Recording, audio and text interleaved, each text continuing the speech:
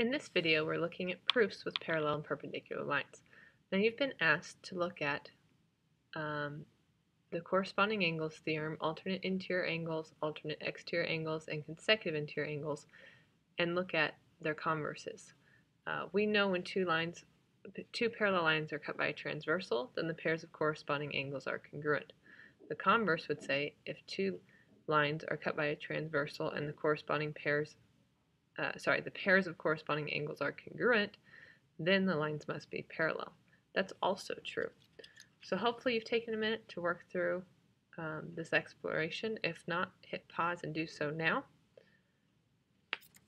Now we're going to look at these four converses. These are theorems we're going to use as we are proving proofs about parallel lines. So the corresponding angles converse, like I just said, says if two lines are cut by a transversal, so the corresponding angles are congruent, then the lines are parallel. So notice here that angle 2 and angle 6 are congruent. Because those are corresponding angles, it proves that these lines must be parallel. Similarly, alternate interior angles. We know alternate interior angles are congruent if we have lines parallel. The converse says if we have alternate interior angles congruent, it proves the lines are parallel. The alternate exterior angle converse says if we have alternate exterior angles congruent, then the lines must be parallel. And the consecutive interior angles converse says if consecutive interior angles, remember we call these same side interior angles, are congruent, not congruent, supplementary, then the lines are parallel. I'm just going to write in here same side interior angles to remind you. You'll see them called both. Consecutive interior angles or same side interior angles converse. Remember, those are the ones that are supplementary. If we look at them, they can't be congruent. One's acute, one's obtuse. They can't be equal to each other. I shouldn't say can't. The only time they'll be congruent is if you have perpendicular lines. There is one more theorem we're going to look at, or it's a property rather, and it's a transitive property of parallel lines. We've looked at the transitive property already that says if A then B, if B then C. We can cut out that middleman and just say, okay, if A, then C. Well, here's the transitive property of parallel lines. If P is parallel to Q and Q is parallel to R, notice I cut out the middleman Q and we're just left with P is parallel to R. That's the transitive property of parallel lines. You'll see that in our proofs. We're going to look at a couple of examples of what we'll ask be do in this section. First examples, it asks us to find the value of x that makes the line parallel and explain our reasoning. Well, if we look at this first example, these two angles here are corresponding angles.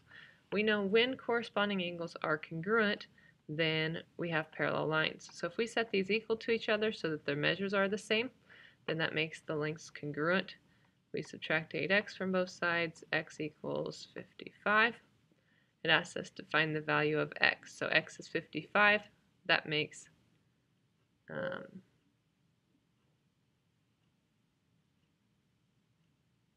wait a second, I messed that up. Sorry about that. I'm not sure what I was doing. We should have said 95 equals 8x plus 55. Something didn't seem right there. So we're going to subtract 55 from both sides. We'll be left with 40 equals 8x. If we divide by 8, we're left with x equals 5. That looks much better. If we plug in 5, 8 times 5 is 40, plus 55 is 95. That makes these congruent. Our reasoning is the converse of corresponding angles theorem, or you may hear it called postulate. All right. Number 2, if we look at this, what type of angles we have? These angles would be alternate exterior angles. So the converse of the alternate exterior angles theorem tells us that if we set these equal to each other, it will prove that the lines are parallel. So we're going to set these equal and then solve. We divide both sides by -2, x equals positive 35. We plug in 35 here, 200 minus 70 equals 130. Alternate exterior angles are congruent. That proves our lines are parallel. The next example, we're just asked to determine if there's enough information to prove that these are parallel. Sorry, there's a typo there. It should say parallel, and if so, state the theorem we would use. So we look at this first one. We have corresponding angles marked congruent here. That's the converse of the corresponding angles theorem. Or again, you may see it said as a postulate. That part doesn't matter so much. So notice, in order to prove lines parallel, we use the converse. If we knew that the lines were parallel and asked to prove these angles are congruent, we would just use the corresponding angles theorem. If we look at this one, the only angles we have marked congruent are vertical angles. Vertical angles is not a reason to prove lines parallel, so there's not enough information to prove those parallel. If we look here, again, all we have marked congruent are vertical angles.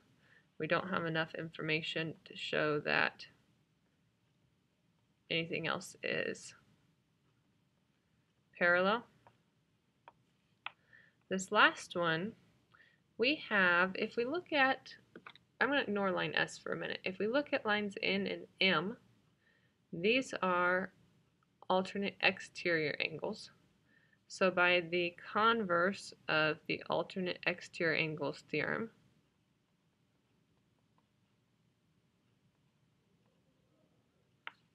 sorry, I misspelled that. Converse of alternate exterior angles theorem, lines M and N are parallel to each other. Now if we had something like corresponding angles showing that these were parallel, we would know that all three are parallel based on that transitive property of parallel lines. But what we're given, these are the only two lines we can prove are parallel. I should have mentioned up here, M and N are parallel.